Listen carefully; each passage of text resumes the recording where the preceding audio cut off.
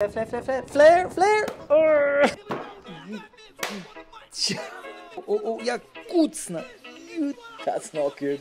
That's not good at all. Aye, aye, aye. Dear friends and followers, welcome back to my channel and to the 1 minute debrief, meaning I only get 60 seconds to debrief an airplane mishap, incident, or anything else that is aviation related and somewhat out of the ordinary. So what are we waiting for? And let's get started. Okay, we have an Airbus A350 by Kathy coming in. Everything seems good. Alright, alright. Oh my god, that was... Wow. Mate, wow. Why are you not letting the nose come down? I'm surprised that's not touch and go. Why are you deflecting the elevator so much? Wow. What are you doing? That was pretty gnarly, man. Okay, that's very unusual. Alright, let's just rewind this here. There's one thing that I immediately spotted. Okay, I believe the flare was not really initiated because you don't really see a break in the descent rate. And then I assume maybe there was a bit of wind that sort of caught under the right-hand wing that pushed the plane over to the left-hand side. That's why the left main gear touched down first. And then here, wow, this is so close to a tail strike. Yeah. But also now it sort of bounces. Now the right main gear has touched down. And just look at the engine, how close that is to the ground. Very, very scary here. But what really stands out to me is now, look at the deflection of the elevator. Why are they keeping the elevator pitched up and not bring the nose down? The nose has to come down to literally maneuver the plane and keep it on the center line. But for like a couple of seconds after or during rollout, they still maintain a pitch up. It makes no sense to me. That's that debrief, sorry. I briefly have to interrupt to announce an important information. Do you want to become a pilot, but you don't know where to start? You are not alone. I receive hundreds of messages every day asking me where to start and how to get the required licenses as cheap and fast as possible. So over the last 10 months, I got to work and I created the Future Pilots Masterclass in order to give you a step-by-step guide to help you to fulfill your dream of becoming a pilot as easy and effortlessly as possible. Now I am informing you now that it's launching very soon, so sign up for my early bird list and you'll be the first to know when we officially launch, and you get 3 absolute massive bonuses you shouldn't miss out. So click the link in the description box below now and save your spot. Exciting! Okay, let's continue. All right, Martinez 747 cargo. Your flare, mate! Where's your flare? Ooh. Ooh. Okay, good. Let's just have a look at that again. It's clear that there's absolutely no break in the descent rate. No break whatsoever. The elevator's not even deflecting. Okay, here it starts, but it's way too late. He should have... This is probably 10 feet, maybe 20 feet. And as soon as it goes 50, 40, you break the descent rate, start the flare. At 30, you throttle back, and then you sort of just hold it and let it come, touch down. But there's no break in nothing. He just literally just flattened it onto the ground. That's... Oof. Oh, look at the inboard flaps. That was not nice at all. So in this video, it's kind of clear that the flare has not been initiated. There was no real flare. The flare generally is sort of at 50 feet, you get sort of a wake-up call, okay, I need to initiate my flare now. You break the initial descent rate. At 30 feet, you throttle back, and then you just sort of hold it and let the main gear touch down, and then bring in flare and landing. But here, to me, the descent rate never changed. It was always the same. And that is quite a high descent rate on a 3-degree glide slope, depending obviously on the ground speed. But all right, 747-400, taking off.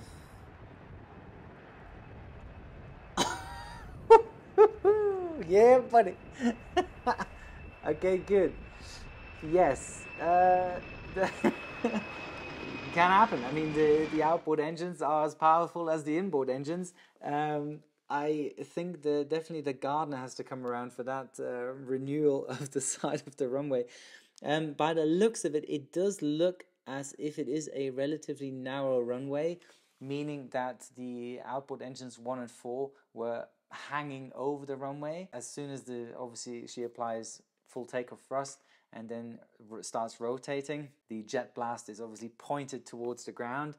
It looks to me as if they were like refurbishing the side of the runway with sort of grass strips, because it looks like one of those football pitches that you have, that grass that just sort of rolls out, because it's in like these stripes and these chunks. They haven't really rooted into the ground yet, so yeah, that's I guess another day's work for the gardener. Oh boy. Alright, 747-300. Ooh, way too early for that. Ooh. What? Yeah. Oh no! What? What's with the rudder deflection? Bloody hell! Look at the rudder! What are you doing, buddy? Oh, still rudder. What is happening? Oh my word. Okay, good. Just judging by its first view, there is a lot of rudder use, which is unusual. I did spot the windsock on the right hand side, and judging by the smoke coming off the tires, there has been quite some significant crosswind, because the smoke immediately sort of is moved to the left of the plane.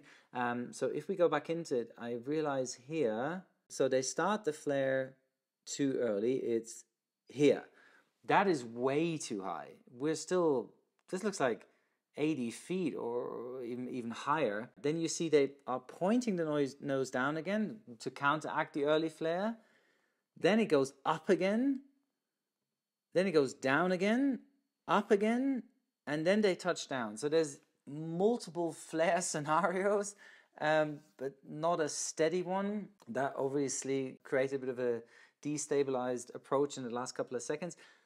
Then the right-hand gear touches down, and then she bounces up to the left-hand side. But now look at the deflection. So because of the crosswind, you would apply left rudder to bring the plane onto the center line, and right aileron at the same time. So you're counteracting for the crosswind, but you're lining up the plane onto the center line with the rudder. But if you look at it, the rudder is going in all directions. So at the moment it's going to the left, but then it goes significantly to the right, significantly. Sure, I mean, if you are not on the center line, you feel as if the plane is, swerving off to the left. Yes, you would apply right rudder, but it's like maximum deflection nearly. And then it goes to the left and to the right and to the left. And you see how the plane is sort of bouncing its way down the runway, and then the nose wheel comes down way too late again. What we learn out of this is less is more. Apply one decent decrab and put in the ailerons and the rudder simultaneously on the runway, and then keep it in that position as after the plane has touched down, because the wind can still sort of catch under your wing and then sort of give you that tilt to the left, which is probably the case here. So very sketchy, but all good in the end. Oh yeah, it's one of those Cessnas. A Cessna 210. They have that really flimsy landing gear, and it seems as if the landing gear did not extend, not even the nose wheel. Okay, good. Alright, he's landing on grass. Yes, he's landing on grass. Oh! Nicely done. Yeah. Save the plane. Okay, they get out. Perfect. I would have cut the engine. I just pulled the mixture to cut off, and then just, you can do that more or less in flare, or maybe in 100 feet, just cut it off, and then you can save yourself an engine, because that engine is definitely damaged, including the propeller and everything. That's going to be very, very costly. Airbus A380 coming in for landing. Flare. Still flaring. Why is it not touching down? Oh my god. Alright, touchdown, and yes, we ran out of runway. And, okay, good. Go around. It's beautiful to look at, but it's not nice for the pilots, I can guarantee you that. A long flare is a horrible situation. You come in and everything seems stabilized and all is good, and then you've throttled back, so the engines are on idle as you are in the flare, and the plane just won't touch down. I mean, I've had similar experiences where the plane it would just float and float and float and float. I mean, there's nothing you can do. You can't push downwards. I mean, and it seems also that they didn't lose speed, because that's the next thing. So as soon as the flare becomes longer and longer, the airspeed drops because you've set the engines to idle, and then you literally just fall to the ground. But this wasn't the case, and I think they just floated. I mean, I assume that the Airbus A380 wing is a fantastic gliding plane as well.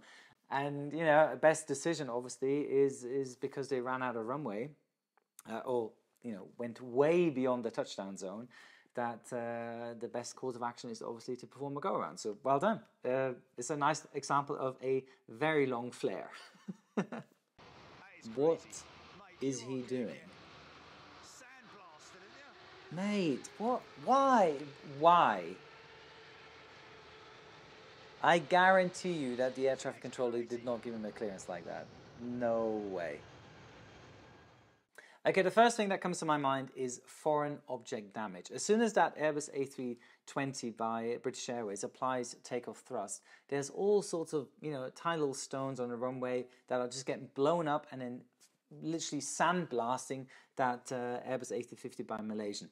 So foreign objects could get caught into the engines by the Airbus A350. You could have little, you know, particles entering the pitot tube and any other sensors. That is just super risky and completely uncalled for. There's no reason to do that. Yeah, bad airmanship. I'm sorry, there's nothing I can say about that. All right, 777 Japan Airlines. Oh, oh, she's down. Oof. No, no, no, no, no. Oh, look at the rudders, look at the rudders. Oof, and yo. Cute. Almighty. Okay, but it looks of it, the flare is okay. It's there. He's touching down, but yet again, very likely crosswind. She's bouncing around one landing gear to the other gear. And then somehow, I believe, in that moment, you see the plane has this nose-up tendency. I am pretty damn sure that they already said go-around thrust in that moment, because there's such a pitch-up momentum in that moment that you can bring it down anymore. So I assume either the captain or the first officer has decided, okay, this is unsafe, we're going to perform a go-around. Then she is airborne again, and I'm assuming here it looks as if they pitched down just a little bit, because they are super low at speed in that moment. Obviously the engine needs to spool up, etc, etc. The landing is already a no-go by now. They know that this is it, and obviously by applying full go-around thrust, it's over. But now it's just how they're maneuvering themselves out of it. Now they really have not a pitch down attitude, but it's obvious that they are pushing her down to keep her straight and level. And then whoosh, as soon as the speed's there, they just pull her up like at one of those air shows. It's crazy. You know, you're still trying to land, and then either one of the captain or the first officer then interferes and says go around. There's a lot of forces to handle. If those engines spool up with all that massive power, the only way is up. So you obviously trying to counteract that you don't get a tail strike, so you do have to push forwards. Not that it's recommended, but you have a pitch limit that you don't want to exceed, because otherwise you'll hit the tail. And it's quite obvious that they did that. Sorry, not hit the tail, but that they were pushing her forward to keep the pitch downwards and prevent a tail strike. But other than that, it looks really sketchy, but you know, it worked out safe. I'm pretty sure they came around and landed safely again. All right, what do we have here? Blackhawk, yes, my favorite helicopter. And what's that, a little Pilatus? By the looks of it, okay. Whoa, yee, ooh, Jesus. Mate, what was going on? Ah, of course, the downwash of the helicopter. Oh, wow. Wow, that is bad to look at. Yes, do not underestimate the rotor wash of a helicopter, especially of a Blackhawk. I mean, a Blackhawk is a big and heavy helicopter. Okay, you could have argued if the Pilatus pilot should have initiated a go-around early on. You could argue, why does the air traffic controller give a takeoff clearance to the Blackhawk, having another airplane on the approach so close? Very, very, very dangerous situation. I mean, the Pilatus has a lot of power. It's a Pratt & Whitney, the PT6 engine in front of that. I mean, sure, they were very lucky to get themselves out of that situation because they have so much power. But those, again, are incredible forces to counteract the torque of the engine, the rudder inputs, the, you know, keeping her straight and level. I mean, that must have been an absolute shock to the pilots. Oh my word. I'm pretty sure there was a stall warning going off at some point as well.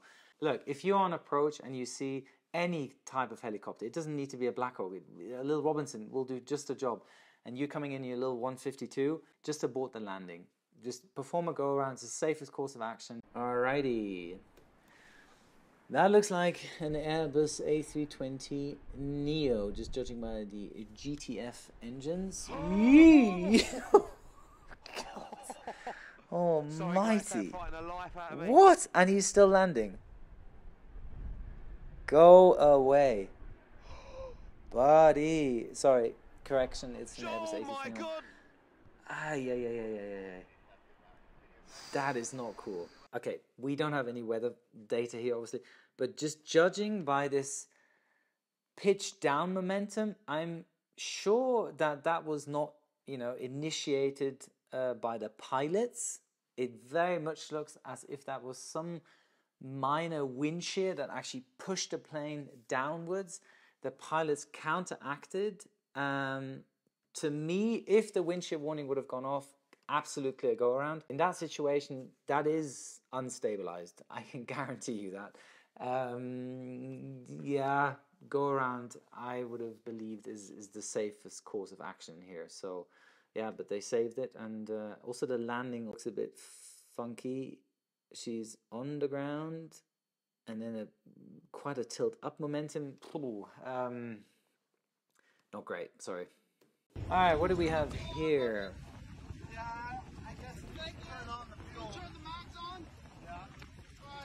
What?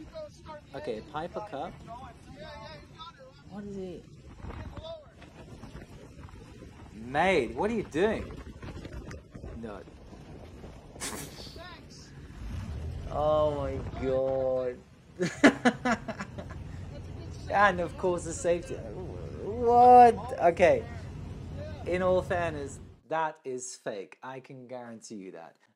They've planned that. No one would risk their life hanging out of the window and hand crank or hand start as... Oh my god, what are people doing?